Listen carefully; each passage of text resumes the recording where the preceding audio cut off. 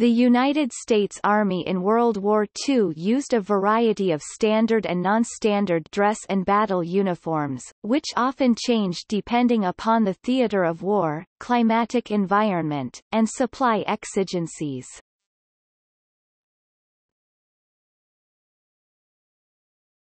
Topic: U.S. Army men's service uniforms.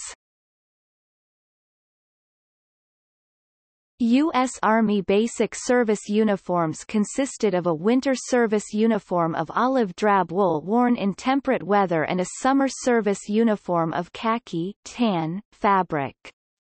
In addition to the service uniforms worn for ordinary duty and dress purposes, there were a variety of fatigue and combat uniforms.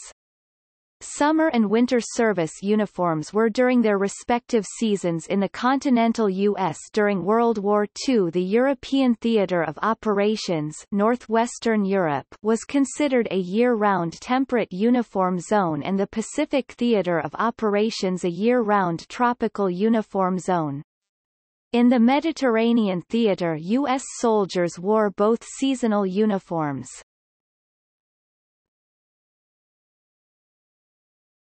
Topic: Enlisted men's service uniform.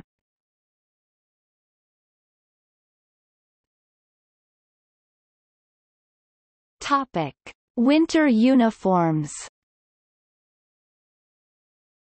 The issue enlisted men's winter service uniform in 1941 consisted of a four-pocket coat and trousers in olive drab shade 33 light shade 16 ounces wool serge. Shirts with two patch pockets and without shoulder straps were either 8.2 ounces chino cotton khaki, a light tan, shade number 1, or 10.5 ounces olive drab wool light shade number 33. Either shirt could be worn under the coat, however, the cotton shirt could not be worn as an outer garment with the wool trousers. The first shirt had a stand-up collar like a typical dress shirt. In 1941 the shirt was redesigned with collar band removed so the collar would lay flat when worn in the field. In 1941 the wool necktie for the winter uniform was black and the summer necktie was khaki cotton. In February 1942 a universal mohair wool necktie in olive drab shade 3 replaced both previous neckties.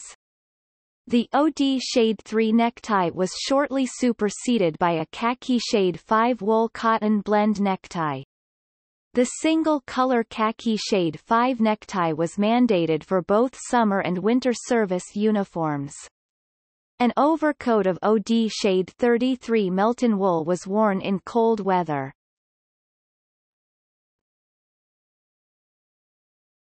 Topic: Summer uniforms.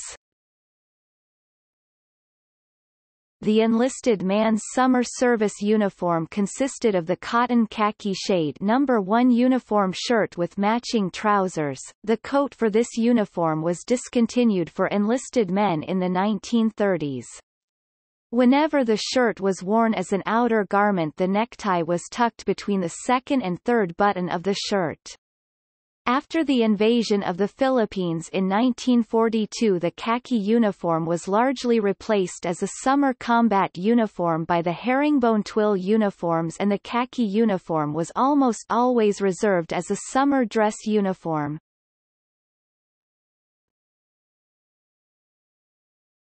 Topic: Soldiers' headgear.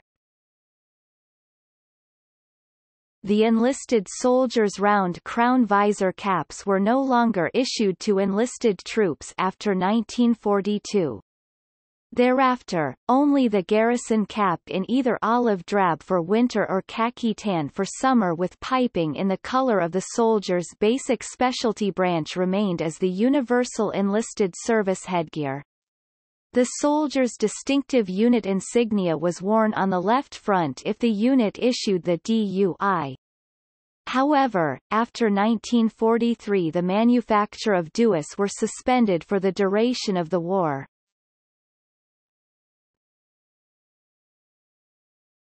Topic: Footwear. Issue footwear consisted of low-quarter russet brown leather cap-toe boots. For more on Army footwear, see Combat Uniforms chapter below.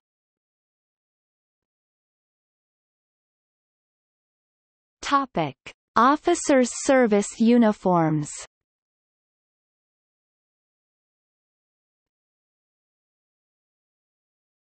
Topic: Winter uniforms. The male officer's winter service uniform in 1941 consisted of a 4-button 4-pocket coat of finer wool fabric in olive drab shade number 51, dark shade, i.e. a very dark forest green with brownish hue, nicknamed greens. The coat was worn with a russet brown leather Sam Browne belt until 1942, when the leather belt was replaced by a cloth belt of matching fabric to the coat. Officers could wear trousers matching the color and fabric of the coat, or optionally they were allowed taupe-colored trousers, officially called drab shade 54, of the same material as the coat, nicknamed pinks, leading to the nickname pinks and greens for the iconic combination. Officers were also authorized to use the more durable olive drab shade 33 enlisted serge uniforms, except for the enlisted men's 4-pocket service coat, as long as they were not mixed with olive drab shade 51 or drab shade 54 clothing. Officers' OD light shade heavy Melton wool long and short overcoats were authorized, as well as a taupe rain coat. By 1941, officers' shirts consisted of khaki shade 1 cotton or tropical wool shirts to be worn with either the summer or winter uniforms, and olive drab wool shirts in light or dark shade with the addition of shoulder straps depending on the uniform worn. Officers also had additional shirt color and fabric options, OD dark shade number 50 or number 51, and in 1944 drab shade number 54 taupe shirts were authorized. Officers wore black and khaki neckties with winter and summer uniforms respectively, like enlisted soldiers, until after February 1942, when the universal neckties were changed to khaki shade 5 for all ranks. As with enlisted men, officers could only wear the olive drab shirt as an outer garment with the wool uniform. The shirt had to be either the same shade OD as the trousers or dark shade with the taupe trousers.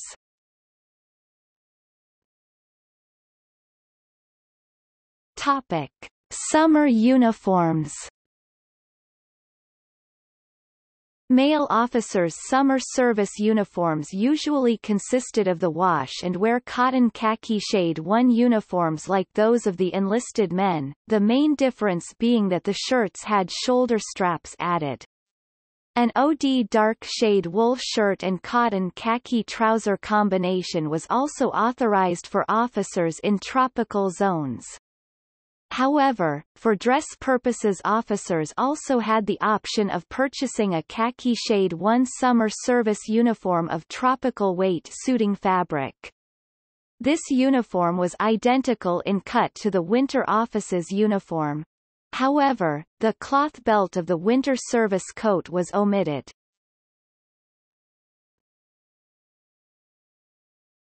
Topic: Officers' headgear. Officers' headgear for the winter uniform consisted of either an olive drab OD 51 peaked cap with a russet leather visor or a garrison cap matching the OD fabric shade worn. The garrison cap for officers was piped around the curtain with black and gold cord, except for general officers whose piping was all gold. The officer's rank insignia was worn on the left front side of the garrison cap. The peak cap was also available in khaki tan with a removable top to be worn with the khaki summer uniform. Optionally, khaki garrison caps were worn with the summer khaki uniform with the same piping as the winter OD version.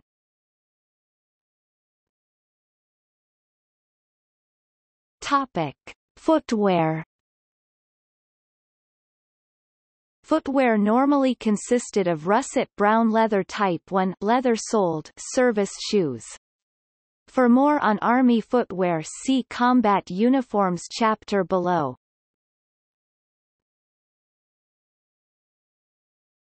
Topic: The Eisenhower Jacket. During the war in Europe, a short jacket was adopted by General Eisenhower as an option to the four-pocket service coat. The so-called Eisenhower or Ike jacket, Eisenhower jacket, was popular. It closely resembled the short British battle dress jacket that inspired it. However, development and approval by the Army was slow. Except for small runs of jackets made for enlisted soldiers in England, the U.S. Army didn't provide the jacket as an issue item to enlisted soldiers until the war in Europe was almost over. There were several versions. 2 Ike jackets were manufactured in England and issued to troops in Europe before the jackets were approved Army-wide. Both of these were essentially wool versions of the 1941 pattern poplin field jacket. These jackets were authorized only in the ETO. There were also non-standard conversions made for GIs, particularly officers, by tailors in the United Kingdom, with degrees of variation. The standard issue M44 model 1944 wool field jacket, made of fine quality olive drab OD33 wool, was originally designed as a liner to be worn under the M1943 combat jacket. While originally intended as a field or combat jacket, it was nearly always reserved for service or dress wear. The M44 ultimately replaced the 4-button service dress jacket for enlisted troops. However, the phase-out of the enlisted service coat was only completed after the war was over.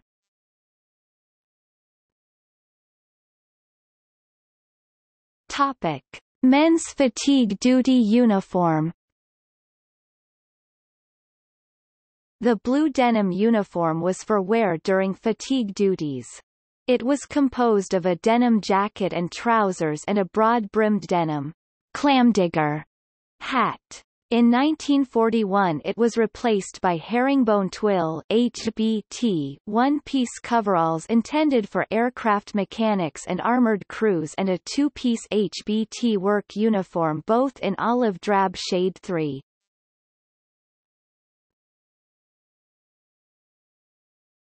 Topic: Wear of insignia and badges with the service uniform. With the service uniform, the enlisted arm and branch of service insignia was embossed on circular pins, while the officer's insignia was free work, i.e., open design with no backing. Officer's arm of service pins, US, for the regular Army, were worn on the upper lapels, and their branch of service pins were worn on their lower lapels. M wore the U.S. disc on the right and the branch disc on the left upper lapel. The rank of officers was worn on the outer edge of the shoulder loops, whereas enlisted soldiers wore rank chevrons 3 inches wide, points up on both upper arms. Organizational patches were worn on the left upper shoulder only.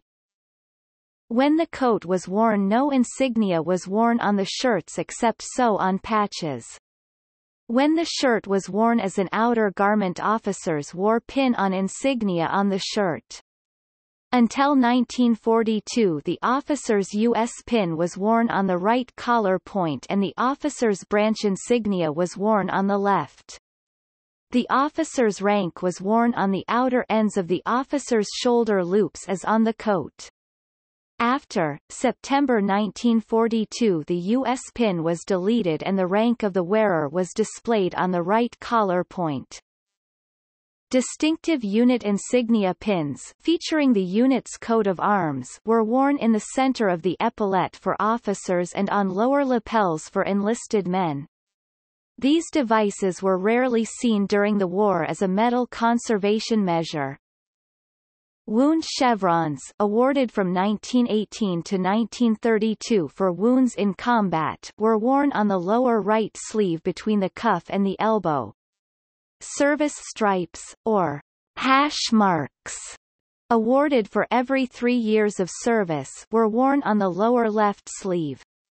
World War I overseas chevrons, created 1918, and/or World War II overseas bars, created 1944, awarded for each 6 months combat service overseas, were worn on the lower left sleeve between the elbow and lower sleeve, but above the service stripes.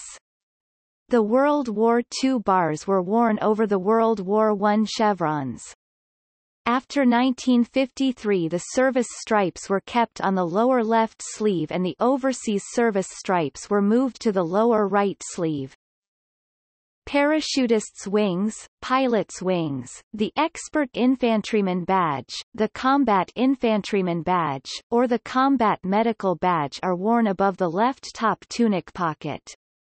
Discharged soldiers returning home wore the embroidered Honorable Discharge emblem, or ruptured duck, on the uniform over the right top tunic pocket on a diamond-shaped olive drab cloth backing.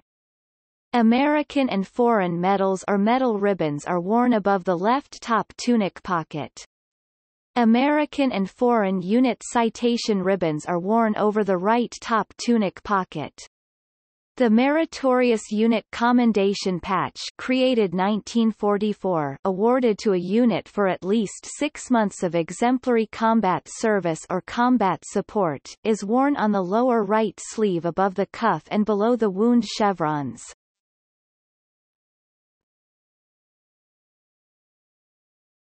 Topic: Women's U.S. Army service uniforms. Female members of the U.S. Army during World War II were assigned to either the Army Nurse Corps (ANC) or the Women's Auxiliary Army Corps (WAAC, WAC). The ANC preceded the WAAC, WAC, so the two branches had separate uniform distinctions.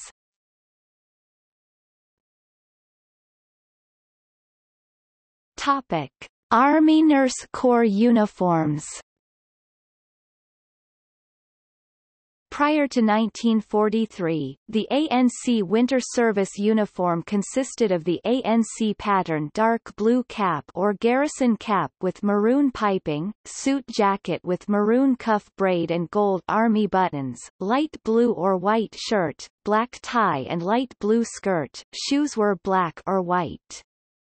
The ANC summer service uniform consisted of a similar suit in beige with maroon shoulder strap piping and cuff braid, beige ANC cap or beige garrison cap with maroon piping, white shirt, and black 4-in-hand tie. During World War II, the first flight nurse's uniform consisted of a blue wool battle dress jacket, blue wool trousers and a blue wool men's style maroon piped garrison cap. The uniform was worn with either the ANC light blue or white shirt and black tie. After 1943, the ANC adopted olive drab service uniforms similar to the newly formed WAC. Nurses wore Army hospital whites on ward duty. WAAC and WAC uniforms. In May 1942, Congress approved the creation of the Women's Auxiliary Army Corps.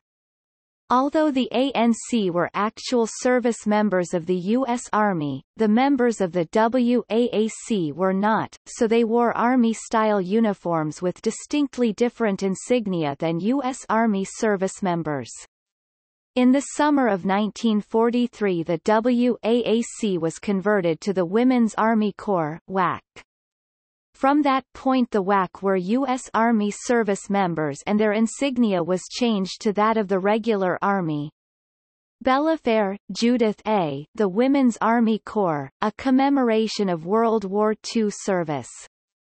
The Women's Army Corps, Center of Military History, 17 February 2005, history.army.mil/brochures/wac/wac.htm.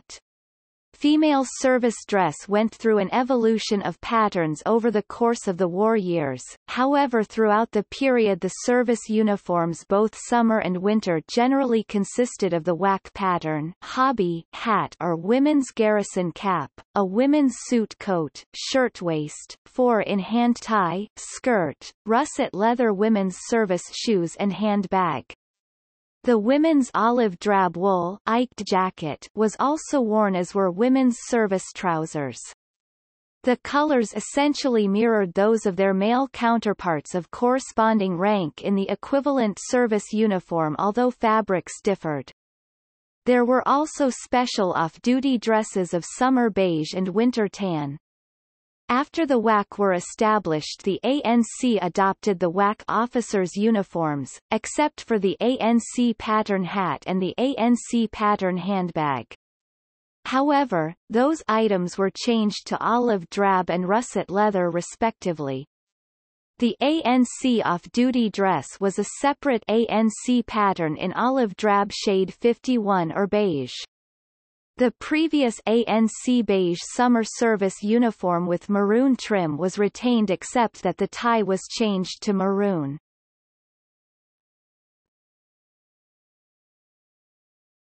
Topic: Women's fatigue uniforms. Nurses wore Army hospital whites on ward duty, although a seersucker version with brown and white stripes was created because the whites were hard to maintain in some overseas areas. This dress was inspired by a WAC seersucker version the same color. Sage green fatigue uniforms of herringbone cotton twill for women, along with women's combat boots, field jackets and flight clothing, were manufactured by the U.S. Army during World War II. However, when women's versions of these items were not available, as was often the case in overseas areas, men's issue work fatigue clothing was used instead. The M1942HBT clamdigger utility hat was used extensively by the Women's Army Auxiliary Corps. They wore it with the back of the brim flipped up and the front of the brim pulled down and nicknamed it the Daisy May cap. It replaced the WAAC's distinctive hobby hat kepi for field use and fatigue duties.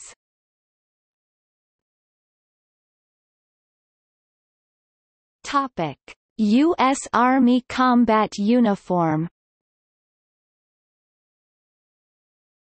The United States Army during the interwar period followed the previous model of having a standard uniform that combined elements of both the Class A basic service uniform and Class B basic field uniform. By combining the uniforms, it was thought that time and money could be saved. Included in the clothing system was an olive drab (OD) wool garrison cap, olive drab wool trousers, an olive drab wool spread collared shirt worn with a black tie, an olive drab wool 4-button tunic, and russet brown Type 1 leather-soled or Type 2 rubber-soled service shoes. An outer jacket or coat, either the model 1938 overcoat, mackinaw, roll collar, or the cotton field jacket in olive drab OD3 was issued. The basic Army field or combat uniform for temperate or cool climates consisted of the basic wool uniform, without tie, along with a field jacket or wool overcoat, leggings, helmet and webgear. The standard Army shade was a light olive drab OD3 to medium olive drab OD7. The U.S. Marine Corps used its pre-war sage green shade and its web gear came in the pre-war mustard tan shade. In the European Theatre of Operations (ETO), the basic wool uniform saw the most use and had the greatest functionality, being able to keep the soldier warm in the winter with its insulation and relatively cool and breathable in northern European summer weather. However, the olive drab cotton field jacket came in for considerable criticism. It was poorly insulated and the light cotton shell provided little protection from wind or rain. In addition, the OD3 coloring was deemed inappropriate for use in Northern Europe, as it stood out against most backdrops, making soldiers more visible targets.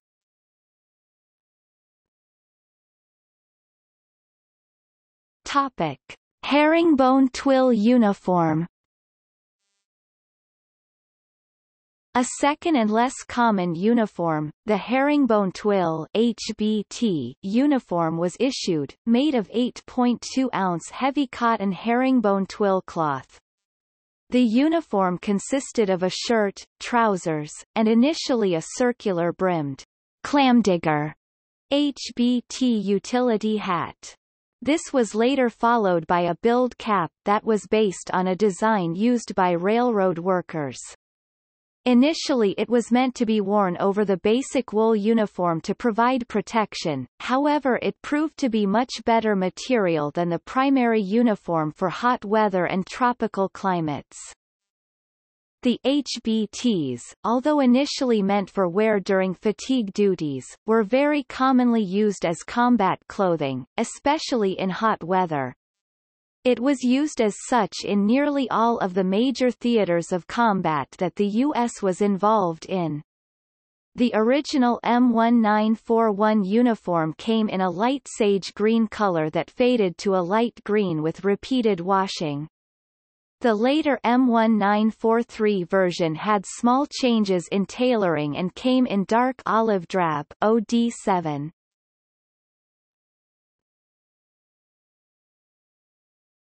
Topic: The M1943 uniform. The M1943 uniform came into service in the early half of World War II. The uniform was designed as a layered system, meant to be worn over the wool shirt and trouser and in conjunction with a wool sweater and liners in colder weather. The most recognizable part of the uniform is the standardized M1943 field jacket. It was longer than the earlier 1941 field jacket, coming down to the upper thighs. It was made of windproof cotton sateen. Most were issued in a new darker olive drab color OD7. The jacket also had a detachable hood, drawstring waist, two large angled breast pockets, and two lower skirt pockets. The trousers were made out of the same olive drab OD7 cotton sateen material and white cotton twill inner lining, and were equipped with both front and rear pockets. They also had buttoned tabs at the waist in order to cinch the waist. For airborne troops, treated canvas cargo pockets were added to the trousers. In the ETO, initial issuance of the M1943 was slowed as a consequence of opposition by some U.S. commanders.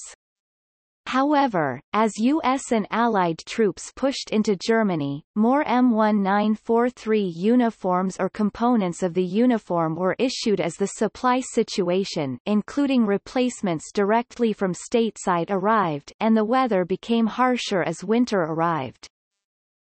In use, the M1943 was very popular with the men in the field, being relatively comfortable and having large amounts of pocket space.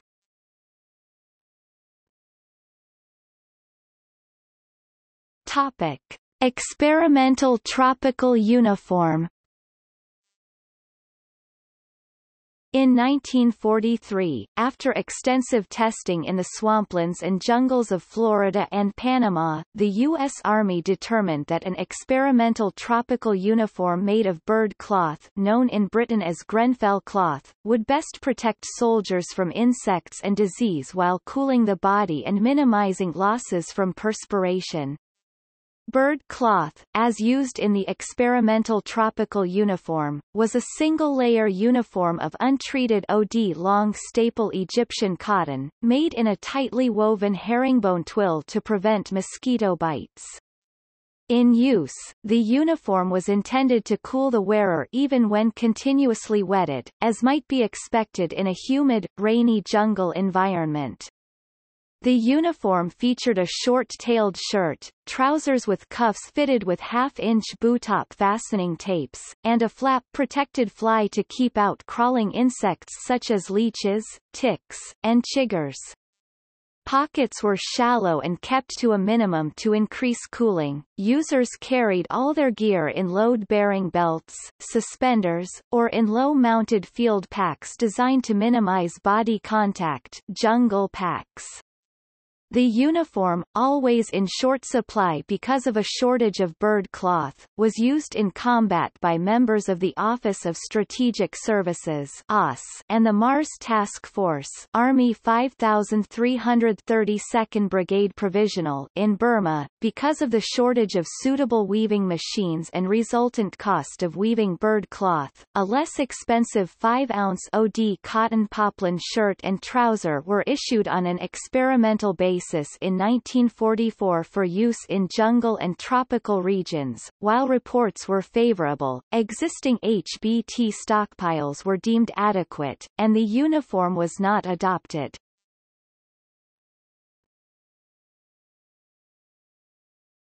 Topic: U.S. Army footwear.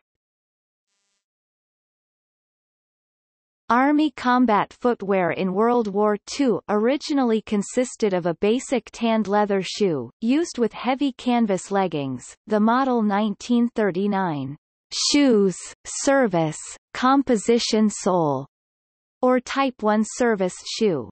This was an ankle-high field shoe made of tanned leather in a dark red or russet color, originally with leather soles. The sole was changed to a rubber composition after 1940 and designated as the Type 2 service shoe. Soon after the U.S. entry into the war, these shoes, which were also used as part of the Class A dress uniform, were replaced with a roux-out field shoe made from leather uppers with a suede outer finish, and designated the Type 3 service shoe. The Marine Corps version of these shoes were commonly referred to as boondockers.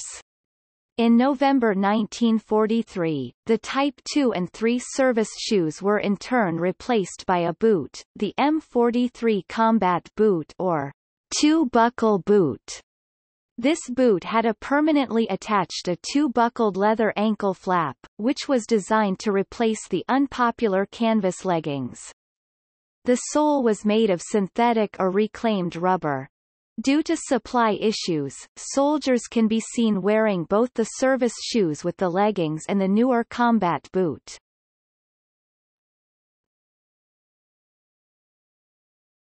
Topic: Specialized combat footwear. A rubber-soled, canvas-top jungle boot was issued during the war for use by soldiers in the tropical and jungle environments typically encountered in the China-Burma-India (CBI) and the Pacific theaters. The 10th Mountain Division's troopers occasionally wore the mountain boot, a low-quarter brown leather boot with a square toe and rocker-type sole, though this boot was phased out in favor of the Type 3 combat boot in the last year of the war. In 1944, the M44 combat boot, a high-top leather boot with full laces, was adopted for service, but for the duration it was primarily worn by soldiers on stateside duty. Parachute troops beginning in 1942 were issued jump boots, high-lacing rubber-soled leather boots which were intended to provide additional ankle support when landing by parachute. Although these boots were to be replaced by the new M43 combat boots, jump boots continued to be worn throughout the war. Nicknamed Corcorans from the name of the first contractor to manufacture them, they have become a status symbol as the footwear of paratroopers and rangers. Overshoes were normally issued to Army units during winter operations. In January 1945, some Army units operating in the ETO received shoepacks for wet winter wear. The shoepack was a leather boot with rubberized lower top and sole, worn in conjunction with the wool ski sock. While it was effective in keeping feet protected from soaking and freezing ground, the shoepack lacked foot support and tended to wear quickly. It also resulted in incidents of foot injuries when a soldier wearing shoepacks on a march in freezing weather stopped to rest, allowing perspiration-soaked socks inside the boot to freeze.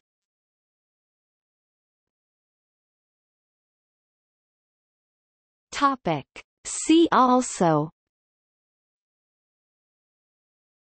leggings, uniforms of the United States Army, uniforms of the United States Marine Corps, history of the United States Army, United States Army enlisted rank insignia of World War II.